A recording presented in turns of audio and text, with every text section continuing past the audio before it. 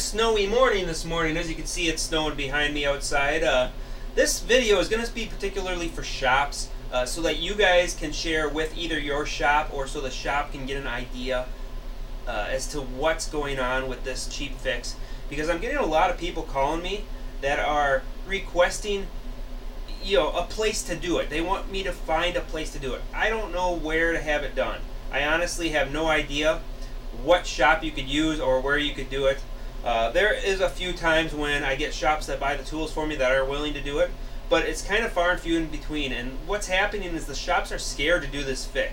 The reason they're scared of this fix is because they think it's a temporary fix, and they believe that it's not going to work, basically, is what it's coming down to.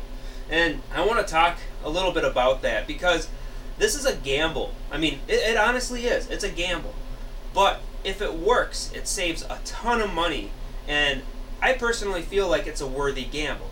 The reason it's a gamble as well is because if it is unsuccessful, the shop is going to charge you, the customer who's having the shop do it, whatever they have into attempting to fix it. Now, there are two things that might happen. One of which is where you release this lifter, okay? So the lifter releases and you're successful at it, but it collapses right as soon as you start it. Now, then you would charge the full price to do it, as far as whatever your labor. I usually charge between 3 and 4 hours, depending on particular circumstances. Some vehicles are a little harder, but you're going to charge some time to do this. You're going to have to charge either an intake valve cover gasket or both, and then you have to charge to do the turning off the displacement on demand. Now, all those things are going to have to be paid for by the customer, whether it's successful or not, because your time is worth money. You have to explain to the customer it is a gamble, because there is a chance it's not going to work. I've had a couple that haven't worked. Most of them do work.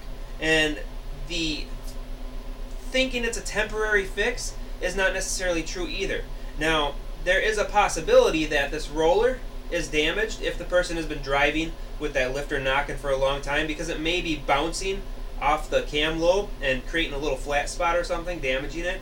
I have not seen it yet, and I have nobody that has proved this theory yet, but it seems like a valid theory, and it is possible. And if that happens, they'll find out later down the road when the cam lobe wears down, but at least they were able to drive the vehicle for some time. Also, there's a possibility that you might not be able to release this lifter at all. I actually had one recently, and I'm going to throw links to all these videos. So the one that I recently had that I could not release, I did a live video on it, and I will be eventually doing a full video of doing the process on it as well. It's not out yet. I still have a lot of footage to go through. I'm so far back on my videos, it's not even funny. But we're going to throw up a video right now for the displacement on demand trick, how to use this tool. And this tool is available from me, but you could also make it yourself. And I'm going to go ahead and throw the video that has the building the tool at the very end of the video. It's a long video, so being a shop, you might want to try and find the sweet spot of how to use this. It's probably somewhere in the middle of the video if I remember correctly, but it's been a little while since I made that video. Now, the making the tool is at the very end. You don't have to do the mini forge thing that I did. You could even use just a torch to do it if you wanted to soften the tip. The only reason I suggest softening the tip is to try and keep from damaging the side of the lifter, because these are hardened, I believe. So I would hate to have that hardened surface damage the side of the lifter. Furthermore, that video also has me damaging this lifter by attempting to do it with a soft metal. So I thought, I don't want to damage it, I want to use a soft metal. I attempted brass, it didn't work. So that's what happened to this lifter. There's a little damage on it. Now, all the rest of them I've attempted, even one that I used this tool on and I had to do it several times and it would not take. I beat the ever-living snot out of it. It appeared to have no damage done to it by the tool. I had to keep reforming the tool because I kept beating up the tool, but the lifter is so hard on the side that it did not damage the lifter. And as far as this being a temporary fix, the cool thing about this is the only reason these lifters get stuck collapse is because they're stuck in a shelf here. And since they're stuck in that shelf, once you release them, these locks that are in here, which this one's kind of, there we go. These little locks that sit inside of here, there's normally a spring holding it. This one doesn't have the spring and it's missing a lock. But those locks are what beat up the shelf in here, and then that becomes like a expanded metal and it sticks to this. So it's normally a precision fit, right? And that precision fit gets squeezed tight on the lifter. So once you release it and you get those locks to engage again, and there's a trick to that too, and I'll throw that video above as well.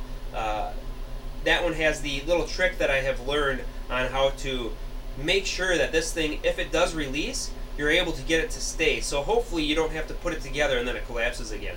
And I have confirmed that that's a very successful way when they try and collapse again.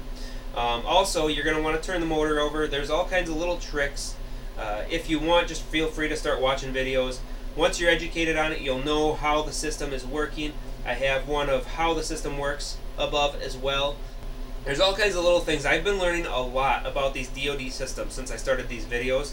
My first video is the most popular video because that's the one YouTube is pushing. It has probably a little bit of the least information in it, and I'm not going to even link that one on here because of that. Once those locks are engaged, they will not, this lifter will not collapse again as long as the displacement on demand is turned off. If it's turned off and the VLOM has been modified, link for how to do that and why to do that above. I'll put two links. There's one of explaining that you should do it, and then there's one that is explaining how to do it, or actually me doing it to one.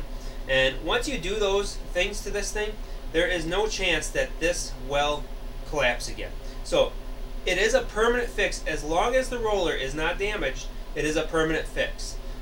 And again, I have not seen a roller get damaged yet.